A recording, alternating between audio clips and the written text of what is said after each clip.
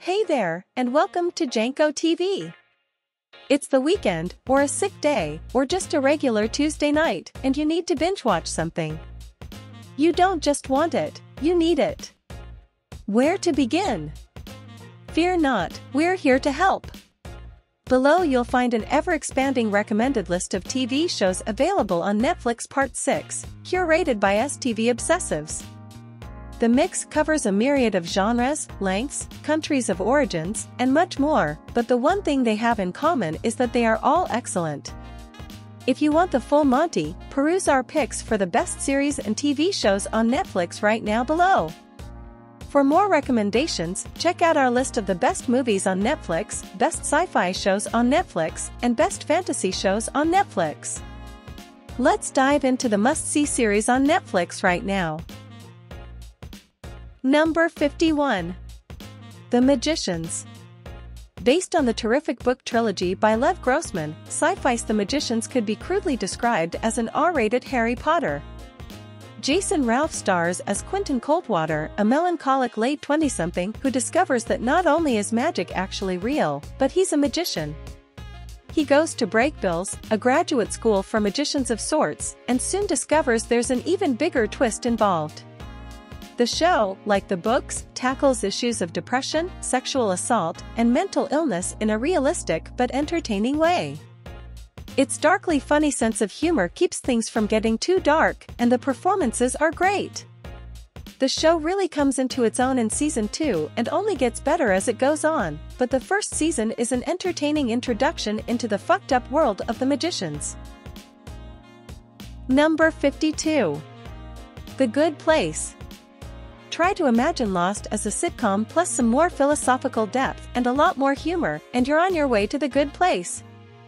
Parks and Recreation showrunner Michael Schur's new sitcom is set in an afterlife where Eleanor Shellstrop, a recently deceased woman who lived a selfish, spiteful life, has ended up in the good place by mistake. With the help of her soulmate Chitty, she tries to learn how to be a better person as we get flashbacks to Eleanor's life and the lives of those around her. Meanwhile, the architect of the good place, Michael, tries to figure out why everything in this utopia is going haywire. It's a sweet, funny, brilliant bit of television, and when I finally caught up with it, I was angry that I hadn't watched it sooner. Watch it as soon as possible.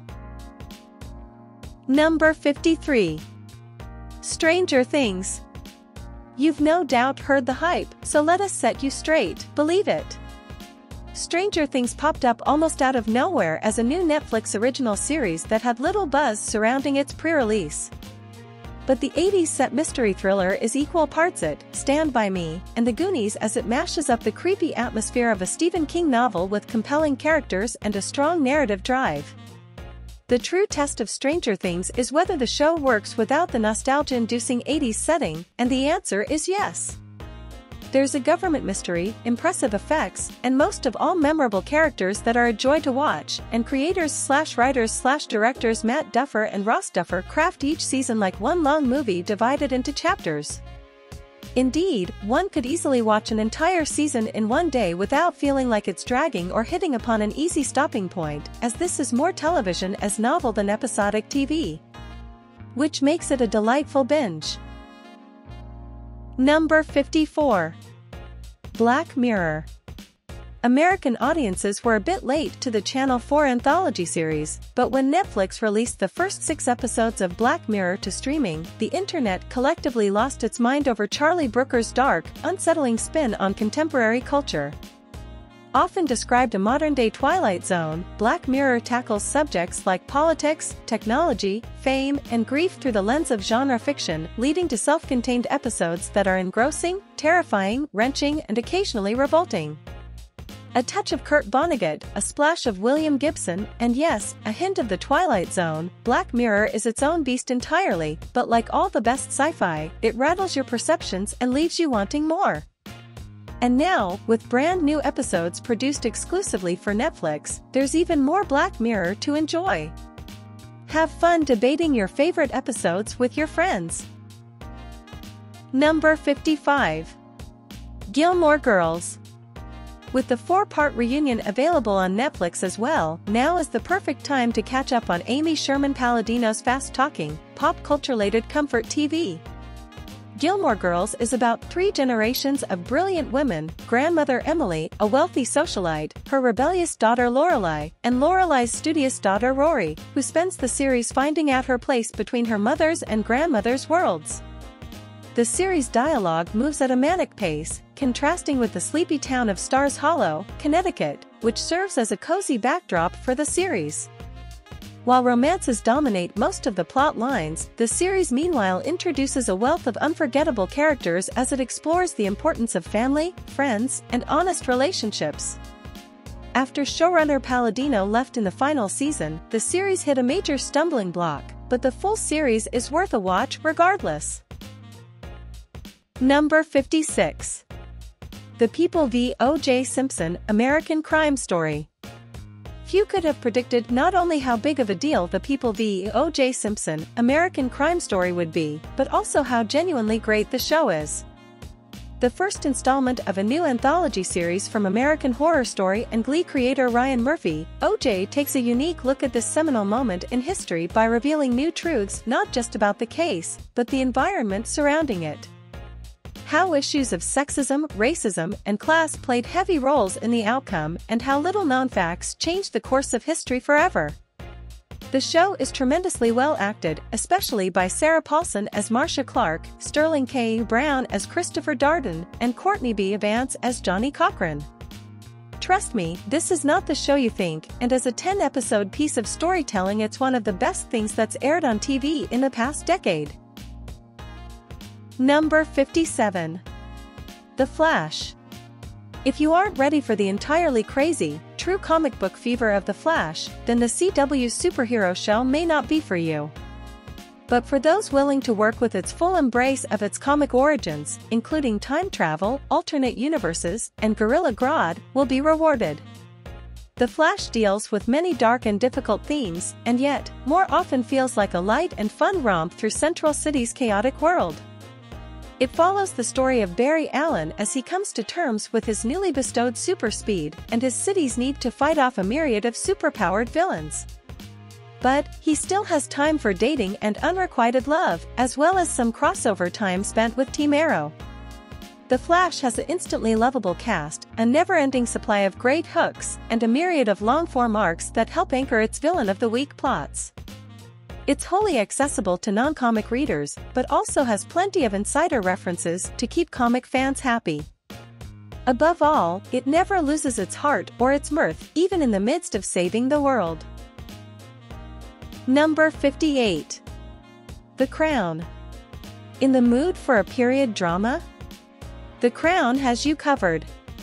This extremely expensive TV series follows the early reign of England's Queen Elizabeth II, changing the cast every 2 seasons to account for the aging of the characters. Claire Foy plays young Elizabeth as the first 2 seasons chart her being thrust into the role of Queen and learning the ropes, followed by Oscar winner Olivia Colman and eventually Imelda Staunton in the upcoming final 2 seasons. The show is a delight to take in, but also deals with the weight of the royal crown in a compelling manner. And did I mention it's one of Netflix's most expensive shows? The production value is jaw-dropping. Number 59. Bloodline. As far as crime dramas go, Bloodline rivals Rectify for the most engrossing mystery and engaging exploration of family relationships on TV, at least in its first season. The crux of Bloodline centers on Ben Mendelsohn's Danny Rayburn, the oldest son and black sheep of a prestigious Florida Keys family. Danny brings a black cloud and plenty of intrigue with him, and Mendelsohn's layered performance is as good as any you're likely to encounter. That being said, the supporting cast is just as talented at bringing their duplicitous and dynamic characters to life. Everyone has a secret in Bloodline, but only some are willing to kill to keep it that way. Number 60. iZombie. Loosely based on the comic by Chris Roberson and Michael Allred, iZombie stars Rose McIver as Liz, a medical resident with the perfect job, perfect fiancé, and perfect life, who loses it all one night when she's transformed into a zombie.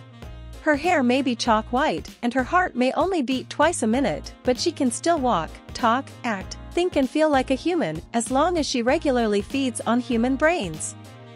The good news is that Liz uses her medical degree to land a job at the local morgue where she has a regular supply. Bad news is she temporarily inherits the memories, personality, and skills of anybody she eats, which puts her on the scent of a series of murders enacted by some less morally sound zombies. Working under the guise of a psychic, she uses her visions to work with a local detective in order to solve the murders and give her new life a sense of purpose. Despite dealing in death, the first season of iZombie is mostly lighter fare that leans in on the procedural element. Fortunately, the cases of the week are infinitely fun thanks to McIver's consistently likable but wonderfully variable performance as she adopts the personality traits of the victims.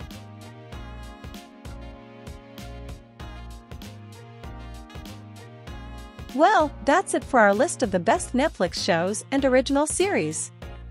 Whether you're looking for something funny, dramatic, or just plain binge-worthy, these series are sure to keep you entertained.